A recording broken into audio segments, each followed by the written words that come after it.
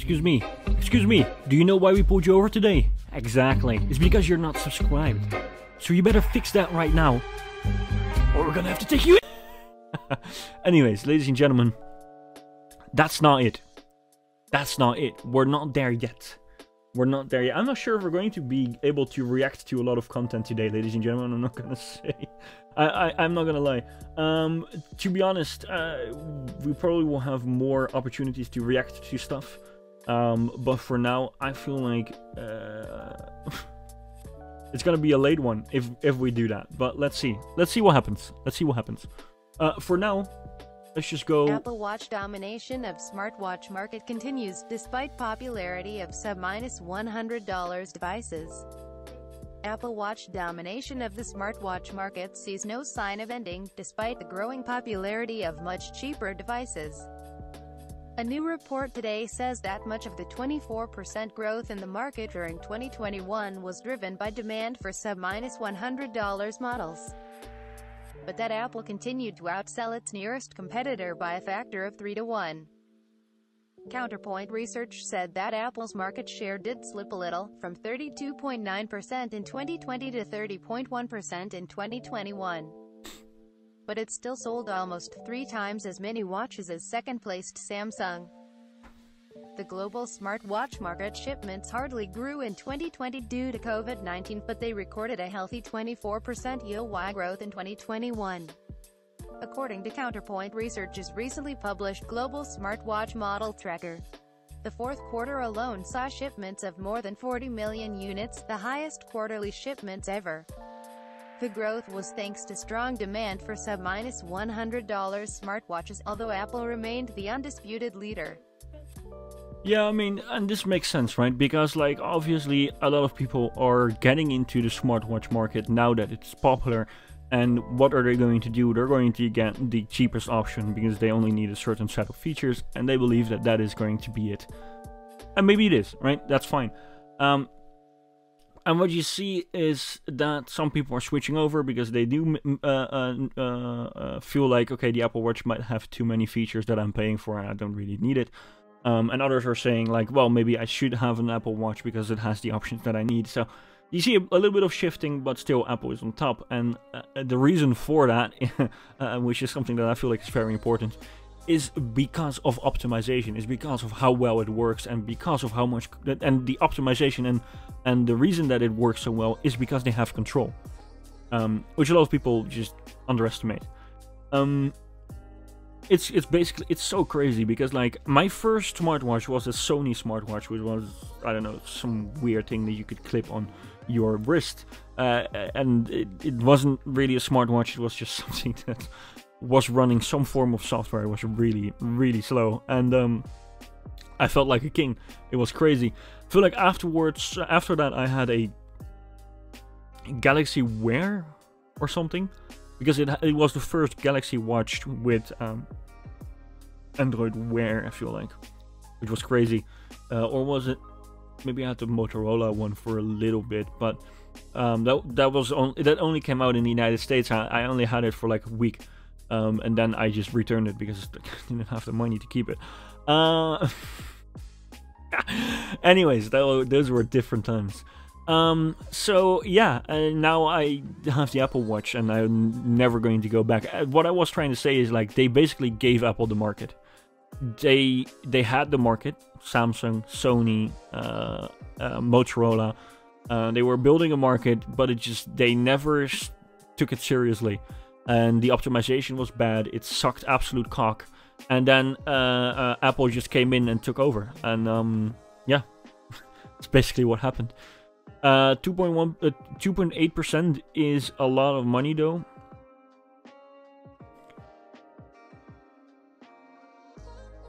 Oh yeah, yeah. I mean, of course, like, losing 2.8% of the market is that's not a joke, especially not when you're talking about those stacks of Dukes. But you still have to understand that 30% is that is quite insane. I'm not gonna lie. Like, 30% is. I feel like I tweeted about this a long time ago, and obviously, let me see. So, so I see a lot of people with concern.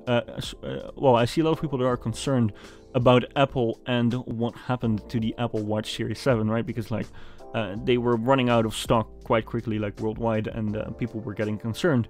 We hear rumors about massive problems with design, availability, and holiday season, whatever. Not everyone fully understands why. Not everyone fully understands why people are going so wild about this. Let me explain. Apple sells more watches than the entire Switch market combined, which is insane. Apple 30 plus million in 2019, Swiss watches 20 plus million in 2019, which is insane. The entire Switch, the Swiss watch market. That's absolutely insane.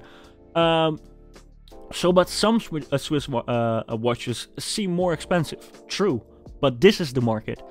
Apple last year, $30 plus billion in sales, and we're talking about just the Apple Watch. That's crazy. So that was 2020. Swiss watches around 15 plus billion, so dollars, which is crazy. That's around half of what Apple is gaining in terms of like dukes in this market. Start to see the scope? Question mark. Maybe this one will help. Apple has, well, back then had 33% of the entire smartwatch market. Doesn't seem like much. The next competitor has 8%. Some company called Samsung. They do something with computers. I like my own tweets. Sorry. I mean, I'm just great. What can I say? No, I'm kidding. So why are people going wild about the Series 7? The Series 6 was out of stock in some places. Many partners are running out of stock of Apple's flagship smartwatch, or Apple Watch actually. And the new release still does not have a release date. That was quite a wild thing. A lot of people were suggesting that Apple wanted to release a different design but had to switch last minute, and this is what you got. Is Apple in trouble? Not really.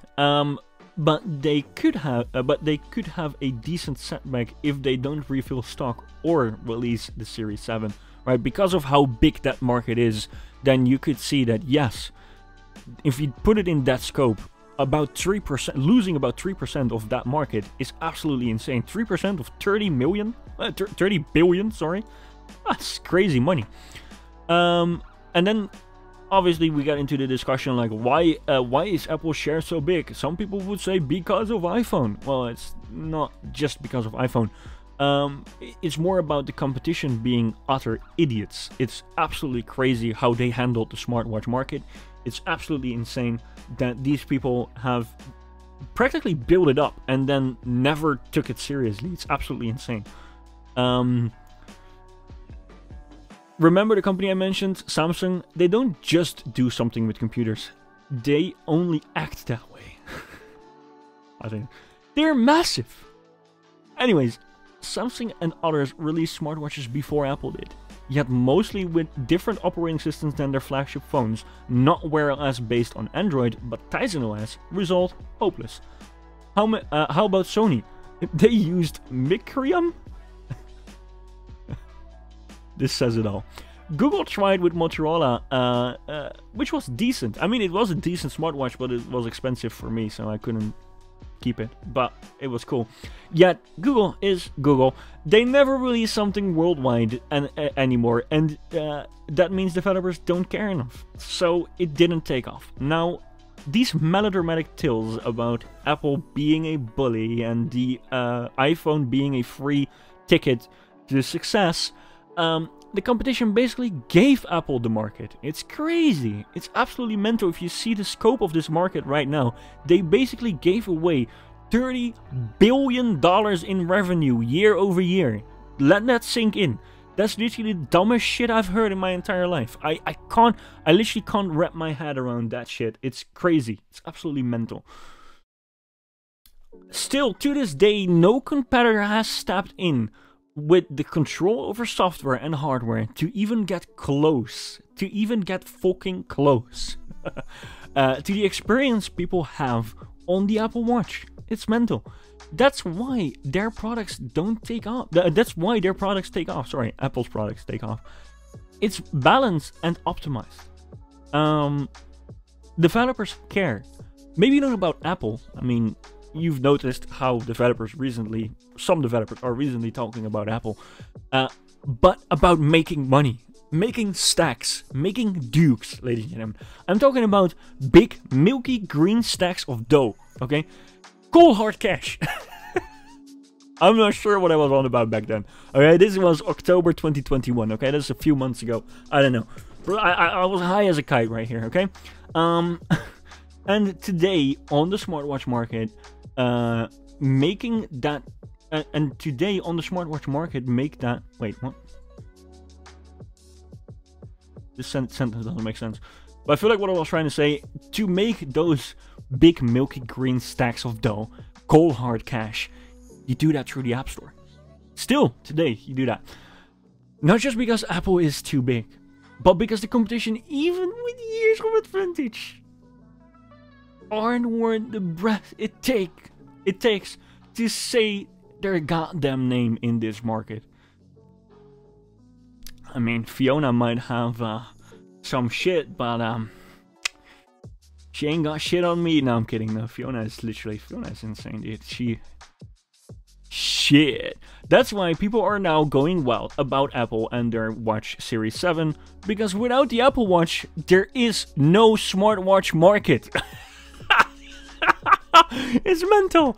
It is true, though. It is true. Like, even the Swiss market is literally a dwarf in comparison to what Apple is doing. It's mental. It's mental. Anyways, I feel like we're not done here yet, so let's just finish this. Apple's high average selling price also meant that the company took home around half of the revenue in the global smartwatch market.